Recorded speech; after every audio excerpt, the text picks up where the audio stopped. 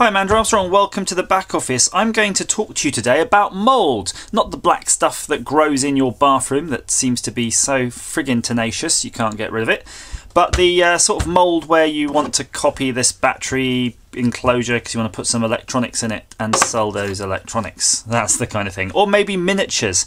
Maybe you're into little Citadel miniatures or something, or you want to make lots of little army men, whatever your purpose. I've made here a silicone mould, or rather I'm in the process of making the mould because I've made the object in there and I've pulled the silicone.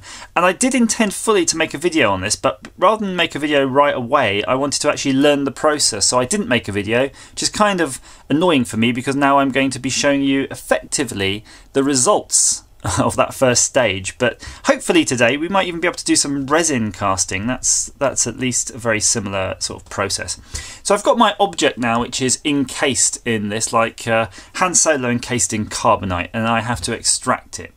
So just sort of very briefly, I've made an object. Imagine I've made this and I've basically inserted it in this blob of silicone.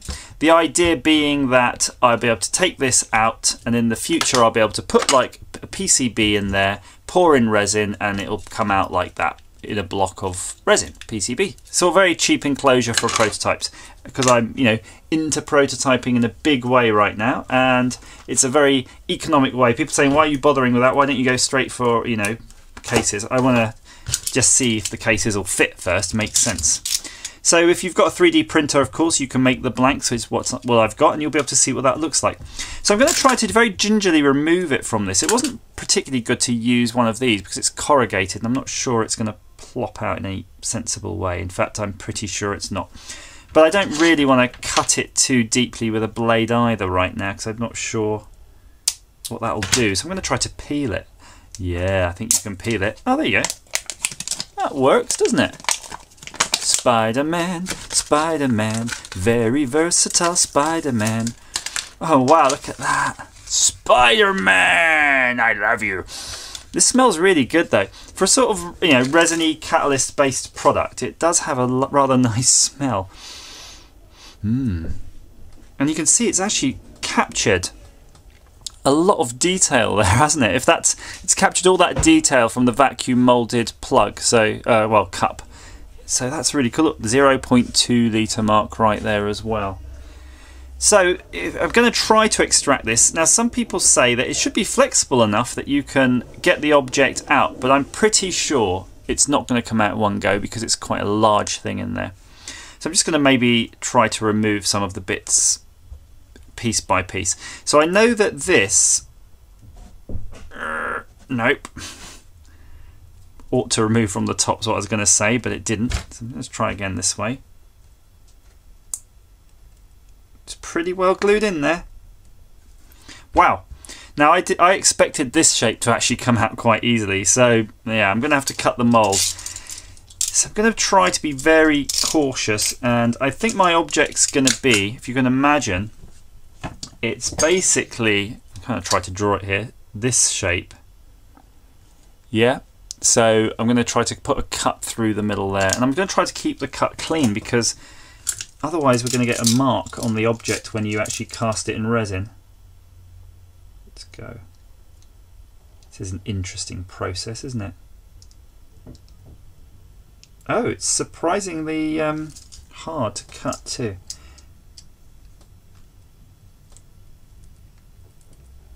But it is cutting. So it dawned on me when I made this also that if I can get more of these Spider-Man cups, I'll be able to set this whole mould in a Spider-Man cup in the future and then pour resin in on the top. So that's kind of a cool way to do this. Depends how many you're really going to do this way, seriously. I kind of wanted it to be one clean cut, but it really didn't go deep enough, so I'm going to push through. Again, maybe a scalpel might be better. Oh, look.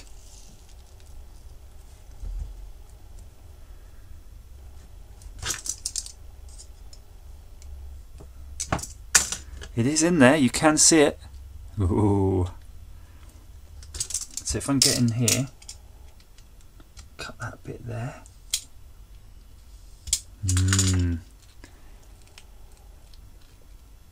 So now I can decide, do I want to cut this all the way through or just keep it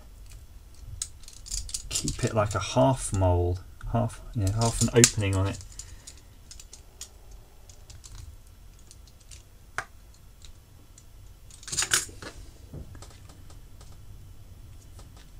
See if I can get it out. Oh, there it is.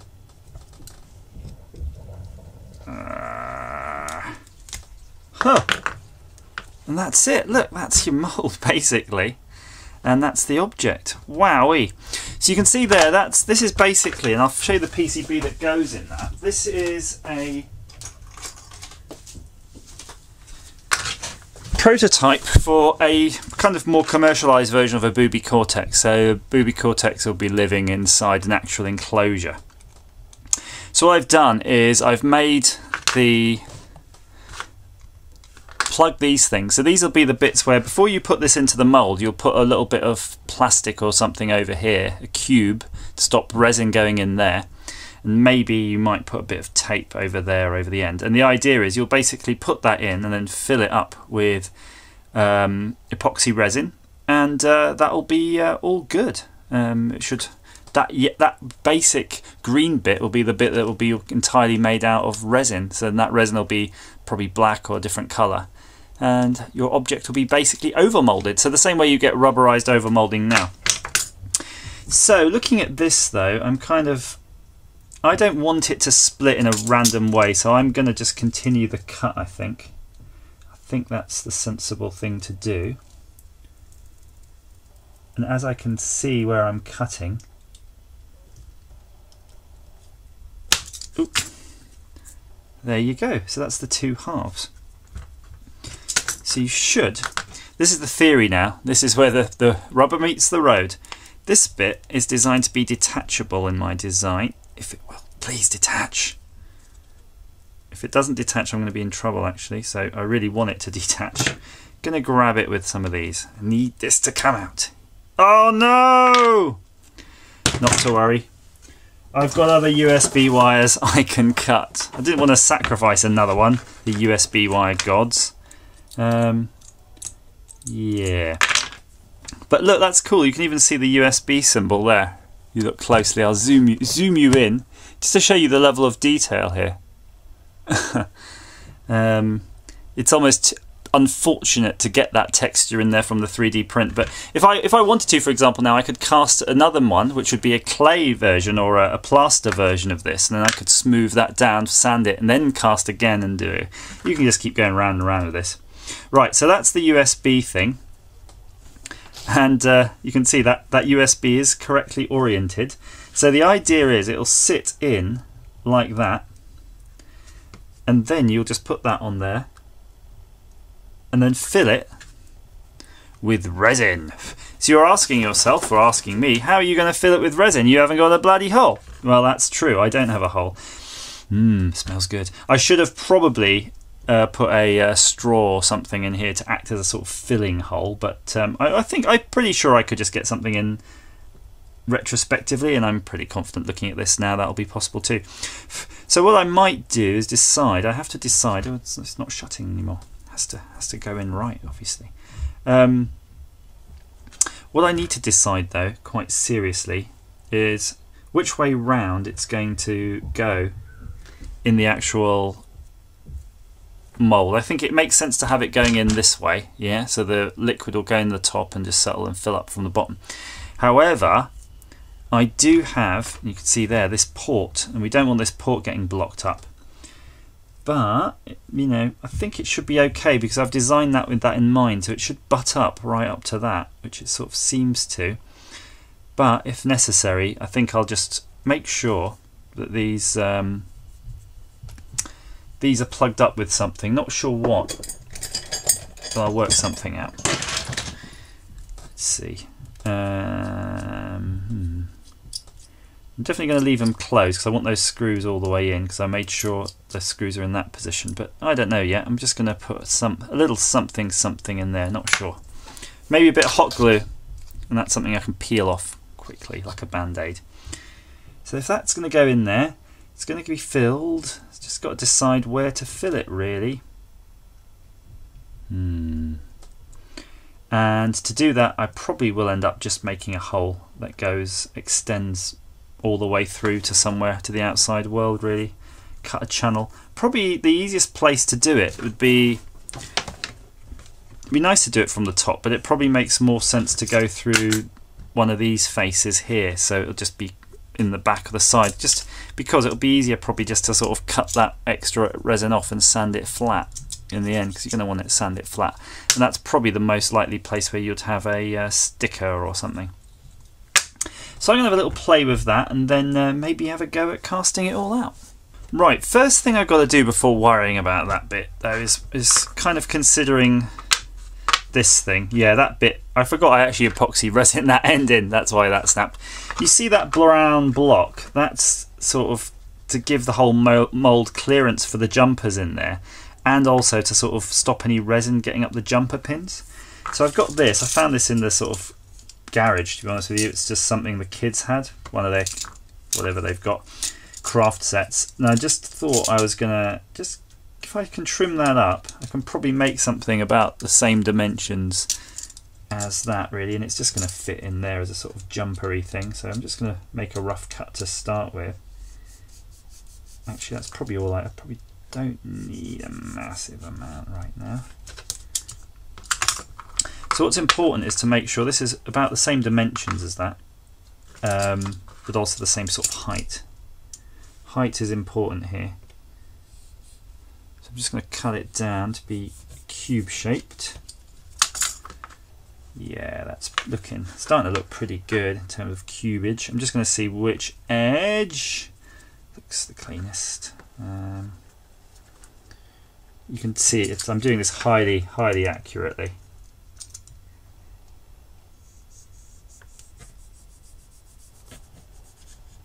There we go. That will be there. And we'll need a little bit more of this edge. Ooh. Don't want to make it too jaggy though, that's not going to want to extract itself when you've got the resin all over that. This would be nice out of a material like silicone. It is a little bit deformy, it's sort of changing as I'm sort of squeezing on it, which is not good. I've already compressed it now. Let's see. I was hoping it would be something that would play nicely with these jumper pins. Ah, no, it doesn't play nicely at all. It doesn't want to play. Yeah. In fact, they really don't want to perforate this. It's amazing. You'd have thought that it would have been really good. Let's see how close I was anyway. That would have been so good in there. Right, maybe back to the drawing board, or I'll try to get a small drill and drill these out so they'll go over that nicely. Things I do. It's not right.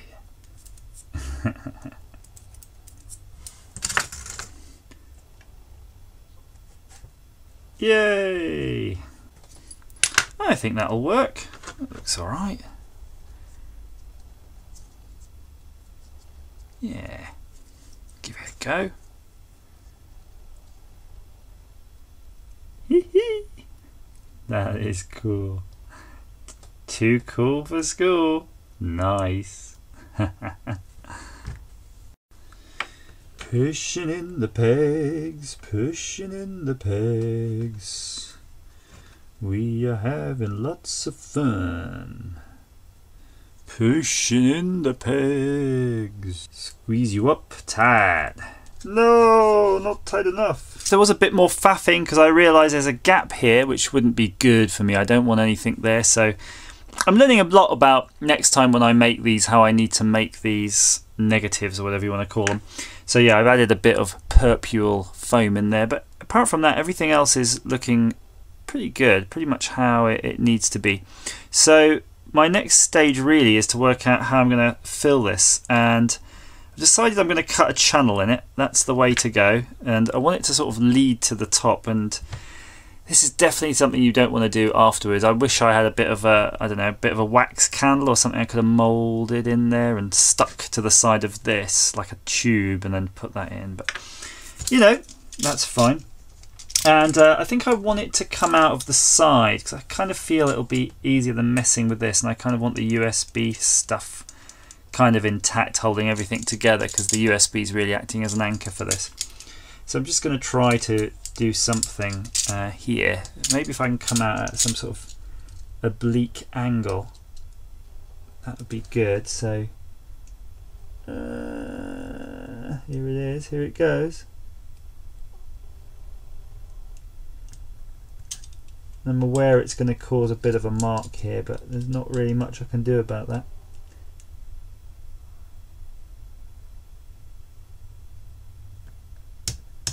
Ah, blade. The blade was trying to come out then.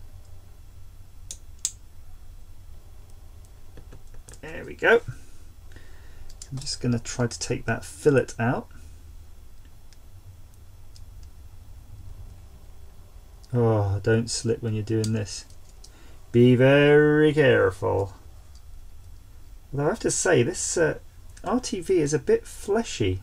It does feel like flesh, this stuff. There we go. So I'm hoping that'll be enough. I could probably just make that a tiny bit deeper there. I don't really know how liquid this resin is too. That's a big problem. I kind of assume it's just going to pour in, but it might be really thick, and if it is, again, that in itself is going to be a big problem for us. So just going to make that channel a bit bigger. So what goes on in this bit is, it doesn't matter, we can make that as big as we want.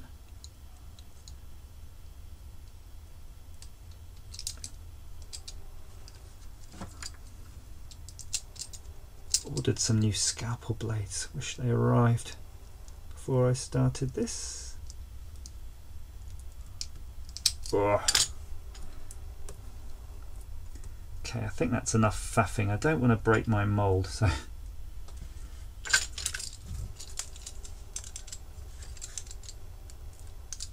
but yeah, if you're doing it, do it in advance. That's definitely a good advice, I think. It won't be such a mess as well. That could affect the durability of the mould, having all those rough edges and cuts and stuff. Yeah, not nice. But there you go.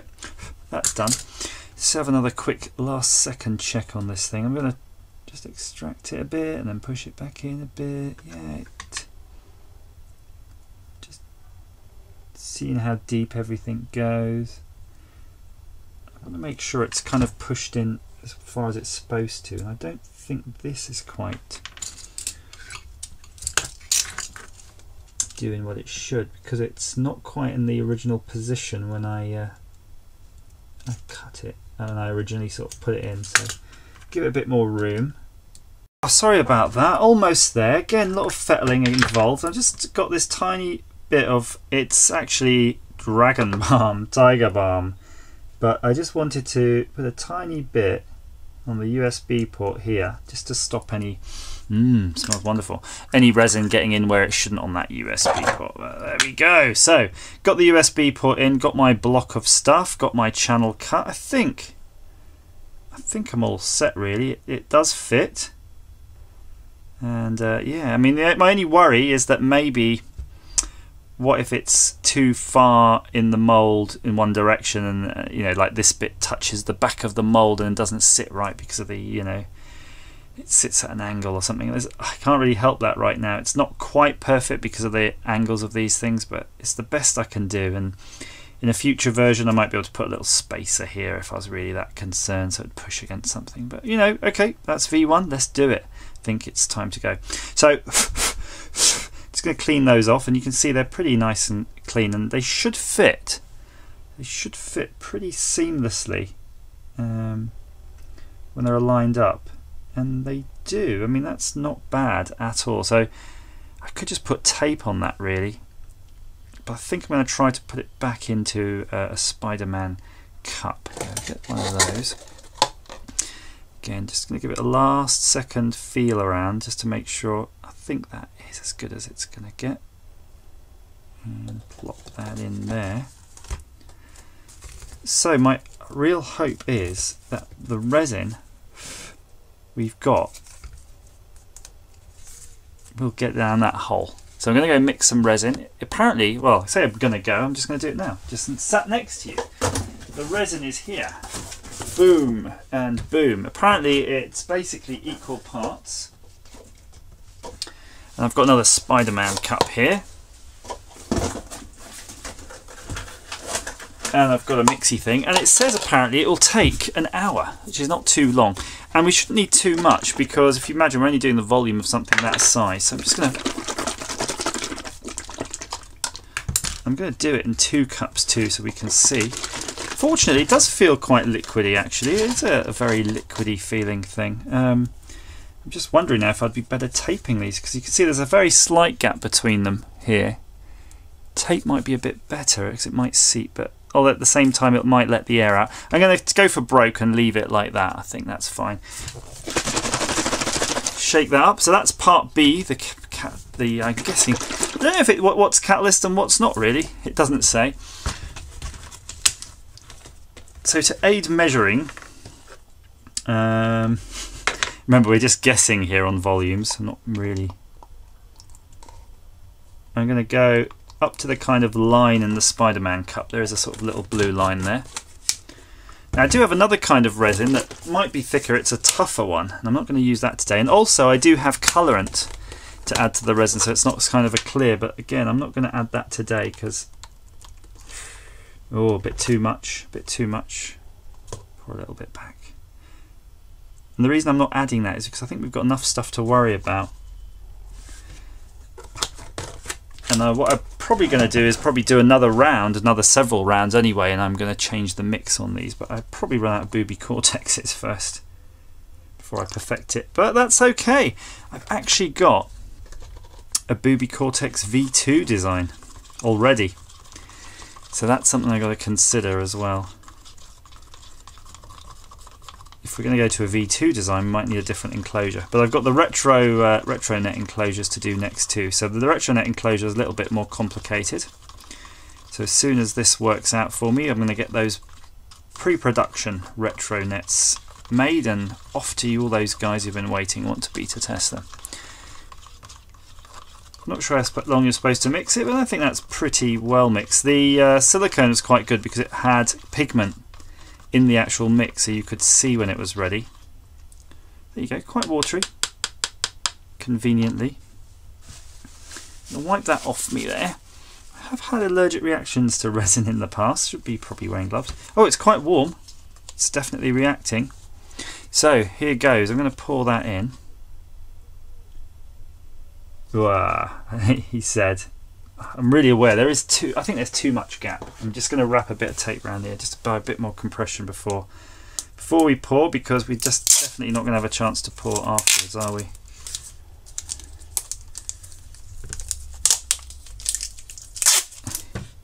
Sorry, Spider-Man. I need to make you stronger.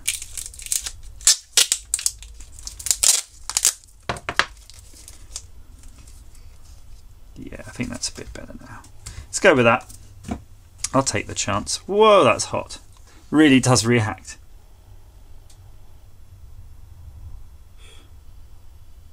Glad I left a gap. So if you want to try to be bubble free in your resin, by the way, try to pour it as high as you can and get it as thin a stream.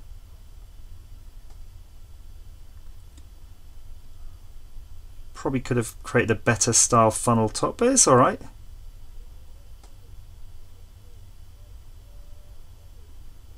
Let that go down.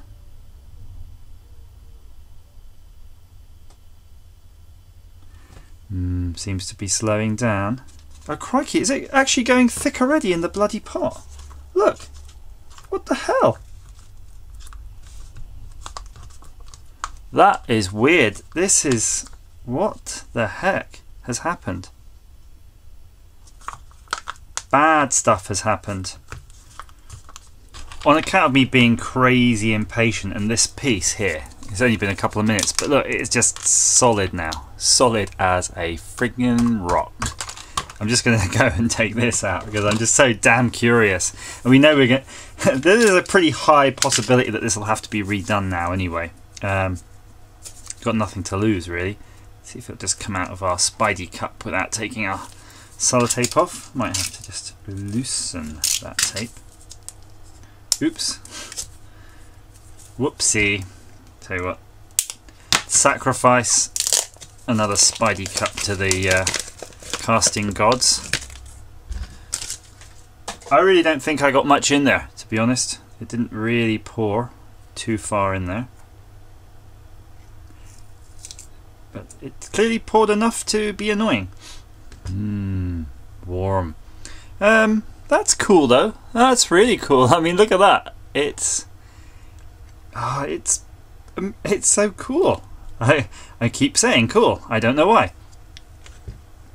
That is bonkers though. Look at that. Damn. It's really taken on that texture though. That is brilliant. I mean, I wish I kind of cut those feet, but apart from that,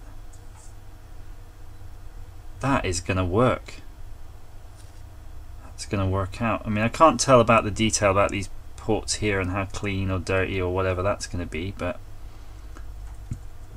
it's just like a plastic thing. Right, we're ready to go. Let's do this again. Got our part A and our part B's ready to mix. Going to be super quick this time and just throw it straight in. Okay, go. I'm not sure how you tell when it's mixed though. I'm going to have to sort of check that out in some sort of instructions. Maybe set a timer next time, but let's assume that's mixed enough. Pouring, pouring.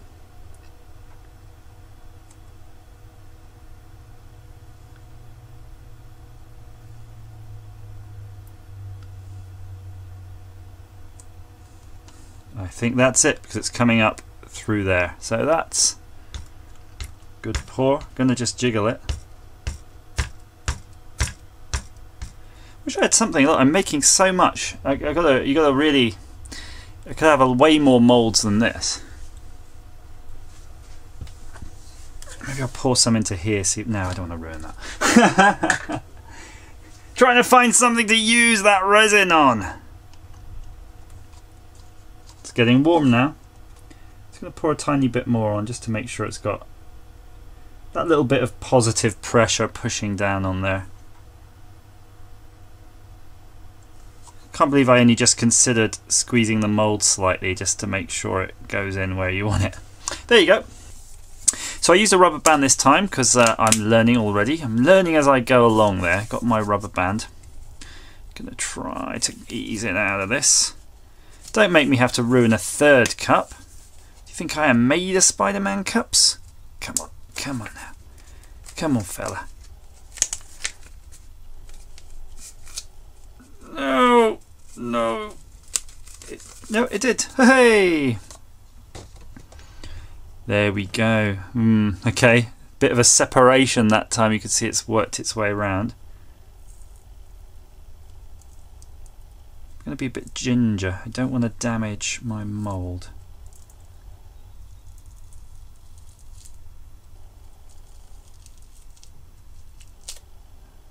That looks okay, doesn't it? Some interesting pores there. It's got like a few. They look like drips, that wet drips, but they're not. They're just they're alive. So that's why you want to kind of keep the halves close together if you can. But I'm going to forgive this one because we did a lot of messing on that with the refill. Let's just take it out. Don't want to put too much pressure on the USB. We don't want to break that. But there we go. Isn't that cool? So, first things first, I'm just going to do a rough pass on everything. Just chop off the main parts because we don't want to have to fact, it's still a bit soft, so yeah, it doesn't make sense. In fact, right, now I'm in two minds. It's still a bit soft, so it kind of goes, well, if it's still a bit soft, now's a good time to probably try to cut away some of the bits we don't want left permanent there forever. At the same time, I don't want any fingerprints getting sort of squeezed into it. That's pretty good, that one. The real moment of truth, though, is getting the USB out. Oh, come on. No, not come out. And there's a little bit of a hole there where there was an air bubble. That's kind of a bit annoying. Still, let's just crack on. So it does take the shape exactly of the 3D print. It almost looks like a white 3D print. So it'd be sort of good advice in the future, perhaps, to consider making one out of plaster as part of the process, just to get rid of that texture. But not 3D prints are really hard to get to look like non-3D prints. In my experience, that's the downside. But yeah, but it should be a lot more machinable actually, because you can't really sand a 3D print, but you can certainly sand resin.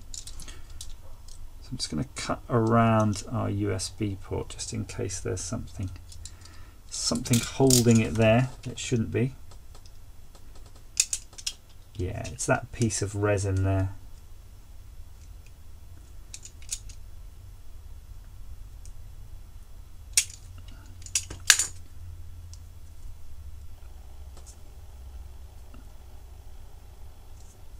Again, it's soft. You can see I can bend that. I just don't want to put too much pressure right now. So let's leave it and come back in a bit. And there you have it, pretty much a sort of finished product. And I say sort of because it's not perfect and I'm not quite happy with it, but wow, it looks a lot like a white 3D printed object because it's taken all the same textures, but it's much heavier, of course, because it's solid. It's actually a solid print, but look at that. The port bit came out really good. It's quite grippy. The USB port, not so great there, but what I'd do if I ever do this again or make a new mold for it, I would add more material here because you can see the edge of the PCB, so maybe bring that up a bit more.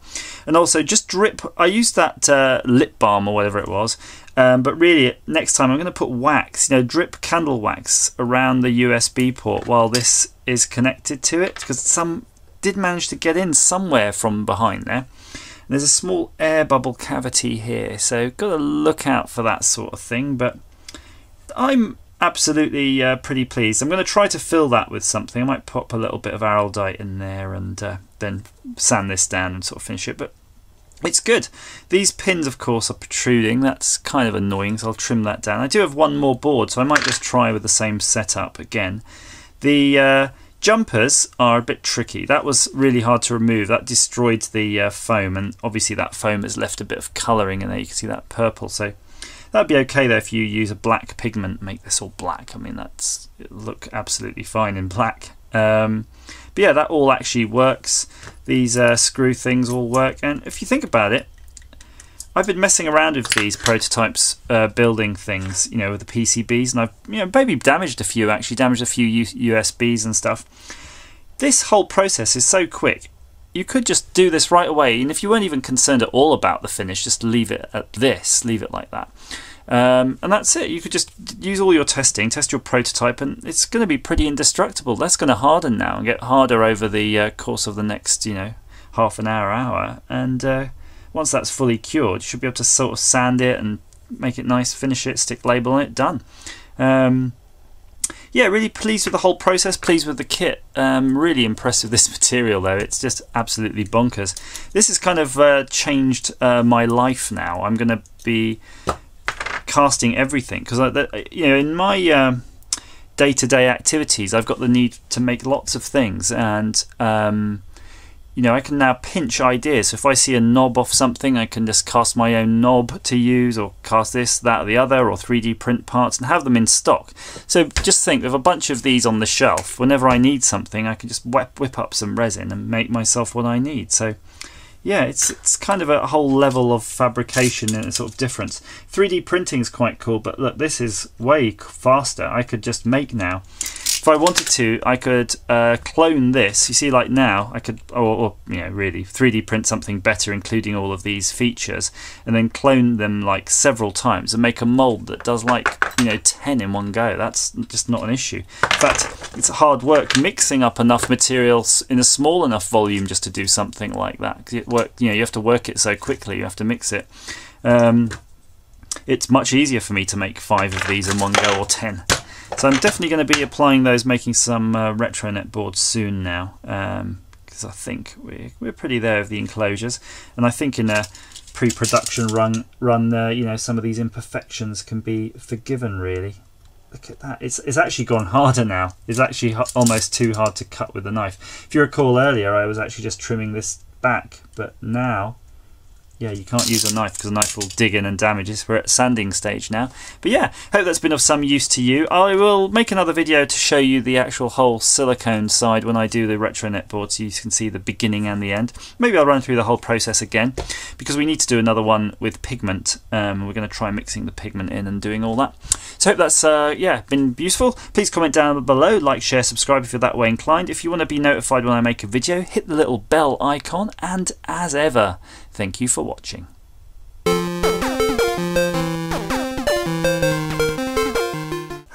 Just a little addition to the video. I thought it would be a bit of fun to cast out a bit of oh no, I've got some on me in a different colour.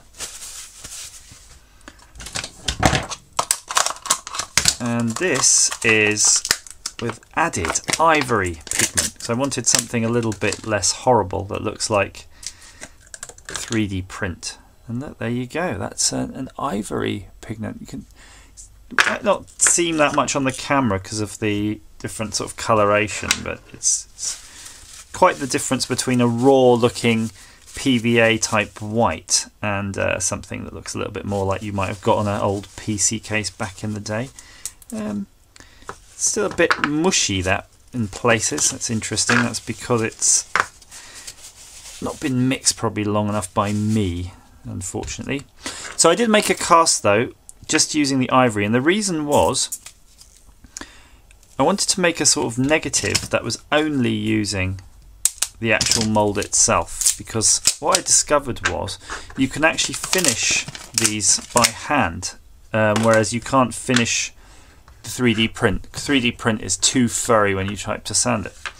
So because you can finish these by hand, it made a lot of sense to me to test the ivory colour in one go, and 2, make myself a new negative, basically a new thing to cast from, entirely out of resin, so I could finish it all off, make one of these entirely out of resin, finish it all off and get it proper smooth, proper nice, and that way I have something that's better to approach a sort of final design. So there you go, you can see that now. It popped out the mould, there we go. And look, isn't that wonderful? That's basically one of those guys ready to go. But in a colour that's a lot more pleasing. Again, not sure if you can see that at home in the same way, but it's kind of like a mild version. Something that wouldn't look out of place on a 90s PC. So there, job's a good one.